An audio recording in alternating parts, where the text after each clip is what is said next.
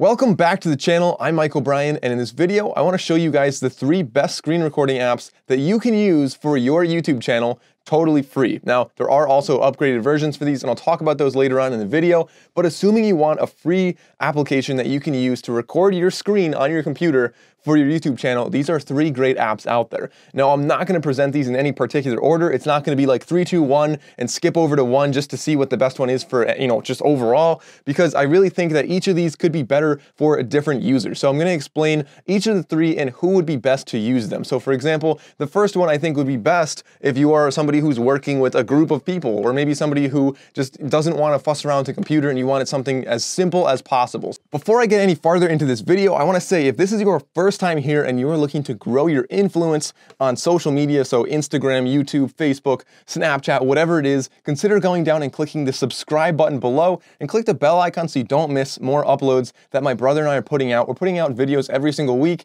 totally free, just to help you grow your accounts. So jumping right into that, the first one I want to show you guys is called TinyTake.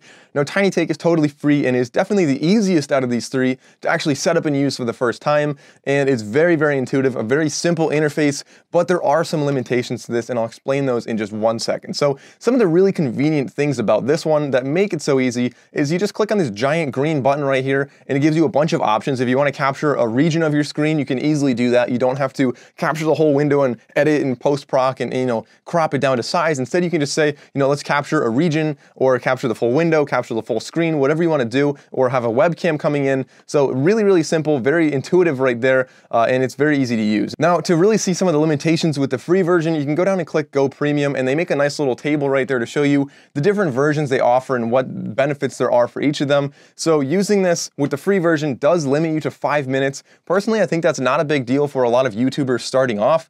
If you're making tutorial style videos where you're going to be showing like an Excel workbook for 15 minutes at a time, you could probably break it into 3 different cuts anyway, and it really wouldn't be hindering your video by any means. Now, if you really want to have that longer recording limit, so if you want 15 minutes or 30 minutes or 60 minutes, you might want to upgrade to one of the other versions. Of course, the other 2 apps I'm going to talk about later on in this video actually don't have any recording limit, so if that's the case, skip forward a few seconds and you'll be seeing the next one I'll talk about. So also you have, this is for personal use only is what they say, so you can't be using it for commercial use. Look into that one a little bit more before you actually start using that if you have any questions about whether or not you are commercial.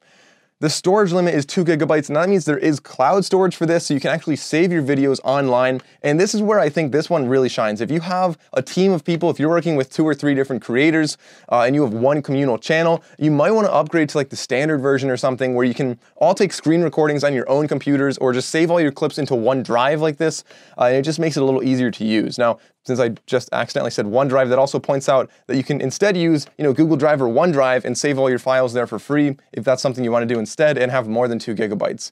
Of course, you also have an online web gallery with this, so overall, this is a decent app to use, and I really like how simple it is. That's the reason that I think TinyTake really shines, is the simplicity on this. The next one is actually Flashback Express, which has a few little hiccups, and I'll talk about those in a second, but it's sort of the next step up from TinyTake. So TinyTake is a really easy one to use. This is a little trickier to use, but you don't have the recording limit. You're not limited to 5 or 15 minutes without upgrading. And then this also doesn't really push, a bunch of different tiers of subscription towards you. Instead, they have one premium version, which is a one-time buy of, I think it's about $50. And that doesn't actually change how you record anything. So you can use this and have the full recording features, but then the upgrade is just going to give you their editor and the ability to save in any file format. So I save an MP4 anyway, so it's not a huge deal to me. I use this one for free all the time, and it's really no problem. So when it pops up, you'll see right here, it can say record your screen or open a recording, and then see some tutorials over there. I recommend checking out a few tutorials if this is your first time using Flashback Express, which I assume if you're watching this video, it would be your first time using it. So just click on record screen, and here you start to see my first complaint is that everything opens up in a new window, and sometimes if you close out or minimize a window, it'll disappear and you don't know where it is, and then you open it up again and it says the window is already open. So it's a little weird like that. And also when you're recording, This is a pro and a con, so if I just start recording and I say record, it'll be recording my screen, and this will actually go away, and I have to hit Control S or Control Shift S to stop my recording. Now when you're done recording, it pops up and asks you if you want to review it, you want to save it, or you want to just get rid of it, which is pretty nice that you can actually review it before you save it, especially if it's a longer video, because sometimes longer videos take a lot of space up on a laptop, and they might take, a little while to actually save and open and delete later and move them around and copy. So it's better just to preview things before you actually save them. I like that about this app quite a bit. So here you'll see you have 3 different options. You can record the full screen, the region, or just the window. Pretty nice that you have those options right there. And then when you actually go down, you can choose the different inputs. And actually, I just want to go over and show you right here. Scheduling is pretty nice that you can schedule recording for the future. If you're wondering why you might want to do this, let's just think of maybe if there's like a high school football game that's going on, on their website or whatever, and it's going to be airing live, and you want to go to the game, but you want to record it. Maybe your son's in the football game or something. You can do a scheduled recording so that when you come home later, it'll record that. Just something, I don't know, maybe that's why you'd want to use that. I don't actually know of any other reasons to use a scheduled recording, but it's a cool feature to have nonetheless. So who would be best to use Flashback Express? In my opinion, I think Flashback Express offers, a very similar range of function as the next one I'm going to talk about, although having the editor in here is pretty nice. If somebody's on a low budget and you want to spend $50 as a one-time buy, and you're going to be doing a lot of screen recording, maybe longer screen recordings, longer than 5 minutes, I recommend using Flashback Express and maybe paying that extra $50 to use the editor with Flashback Express. Now, I haven't tried the editor yet, but if anyone out there has tried it, please comment down below and let me know what you think of it. What are the pros and cons of the editor? And is it actually worth the extra $50? Now, if I was just starting off, I would probably try spending $50 on this before going out and subscribing to like Premiere Pro and paying, like hundreds of dollars a year for that. So lastly, I think the one that I use the most, and I've actually been using for this entire video to record everything, is OBS Studio. It seems to sort of be like an industry standard. A lot of people like this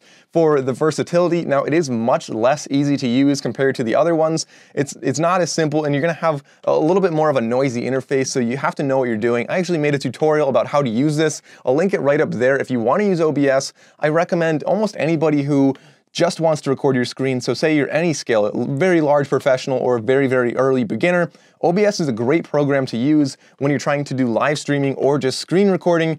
And it's great. You won't have an editor, you won't have the really simple interface on there, but there is a lot more versatility. It's a more powerful program, in my opinion, where you can record your screen and it works really, really well. Now, if you're using a laptop like mine, so I have the HP Spectre right here, just really quickly, I want to show you, I had a black screen issue with my laptop where it would not show up with what I was trying to record. And all you actually have to do is go down, and so if I say OBS right there, you have to open the file location, and then when you right click on the actual program, you can instead decide to run on the integrated graphics. So the problem with this was that there was a second graphics processor on here. If your laptop has that, make sure you go and check and try to run with the other graphics processor. It might make your program work a little better and not just record a black screen. So to conclude, out of these 3 different apps, I think the first one, Tiny Take, was great if you're trying to just really simply get into it. They say they can record 4K. I haven't actually tried to record 4K on my screen yet, but it's really nice how you can very easily, just open it up and start recording right away. There's no setup. Like, you'd have a lot more setup with OBS, for example. There's almost no setup with Tiny Take, and it's great that you can have that online, very well integrated storage if you're working with a team. Now, Flashback Express is pretty great for anyone who wants to use their editor. Maybe you have to upgrade the extra $50 to do that, but I think that's probably a good investment if you're just getting started off and you don't already have an editor. And maybe if you don't have a free one yet, I recommend maybe checking out the Flashback Express editor. Thirdly, we have OBS, which I think is almost anybody else out there. If you don't know, if you're in doubt between which of these 3 to use, I recommend OBS is your go-to to check it out. That's the one I've been using for a long time, and I've had almost no problems with it whatsoever. It's a great program, and as I said, none of these have watermarks. These are all great free programs to use. Let me know which one you decide to use for your YouTube channel. Let me know down in the comments below. Thank you all for watching, guys, and if you've been watching this far and haven't subscribed yet, please go down and consider clicking the subscribe button. Thank you for watching. I'll see you next time.